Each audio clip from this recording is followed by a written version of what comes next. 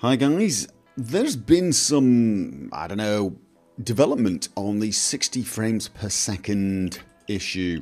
So I thought I would test the waters once more. I'm just goofing off with a little Payday 2.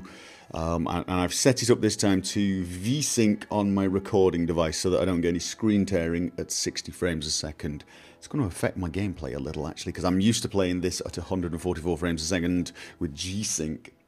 But we will see how it goes. Right, so the developments are pretty much that a lot of the concerns I had with the 60 frames a second videos have been kind of fixed. The first one, and probably the most important one, is that we seem to have 1080p and 720p on the videos on Firefox and Internet Explorer.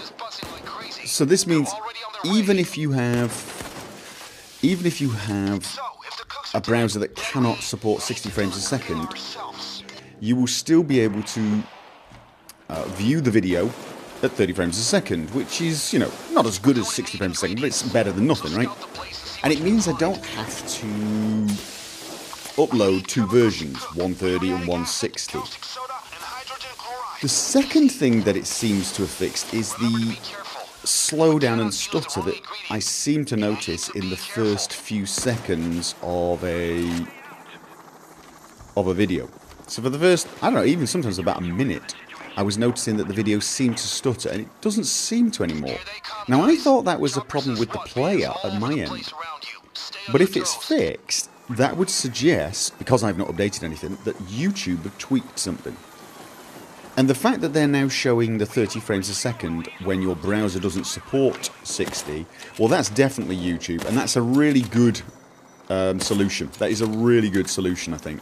They're just offering all the different frame rates, and depending on your browser, it will show them. So, of course, this means I could theoretically start to record my Let's Plays at 60 frames a second and upload them, just one video, and everyone will be able to watch all of my videos. And those of you that are using a browser that is enabled for 60 frames a second will get that advantage. Those of you that don't can still watch the videos. So, that is basically what this video is. Partly it's a test of the 60 frames a second when I upload now, but also a way of getting your opinion. He said hydrogen, right? Muriatic acid. Right, come on guys, to the basement. To the basement. We'll camp in the basement. Anyway, so try and leave comments down below. Is this video watchable for you on your browser? This is obviously not really aimed at the Chrome users, because of course you could watch it on 60 frames a second. But for those of you that can't, can you still watch it at 1080p? Can you watch it at 720p, even if it's at 30 frames a second? Because if so, I may start recording in 60 frames a second on a regular basis. And let's just hope that these other browsers start supporting 60 frames a second pretty soon.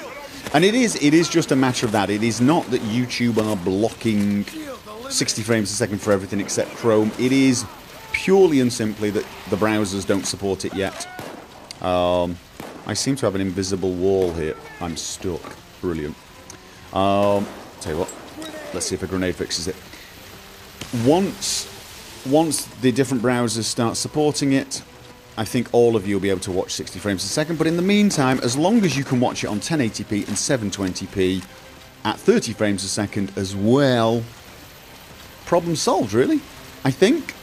So yeah, leave me some feedback down below. Tell me whether the video was acceptable, and tell me if it wasn't. I mean, really, I'm more looking for how many people have still got issues with a 60 frame per second video like this. So there you go. Comment section down below. Now I've got to figure out how the hell to get out of here, which apparently isn't going to happen because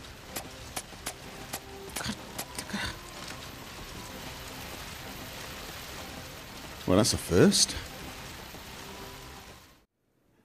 One little thing I'd like to add that's kind of unrelated to the 60 frames a second is if you are wondering why I was moving so fast, or perhaps you were even thinking the video was sped up, because I do realise doing a 60 frames a second video, some people might think, oh my god, no, something's wrong. It's playing too fast. You were zipping around all the time. Yeah, no, that's how fast I actually move in game. I probably should have picked a slower build. Almost certainly. I should almost certainly have picked a slower build. Let me mute that. And because that is probably going to lead people to think there's some problem with the video. No, this is actually how fast I move in game with this build. The build I'm using is really, it's a pure agility build, so to speak. I'm wearing no armor whatsoever. I'm relying on a suit, and I'm dodging rather than absorbing damage.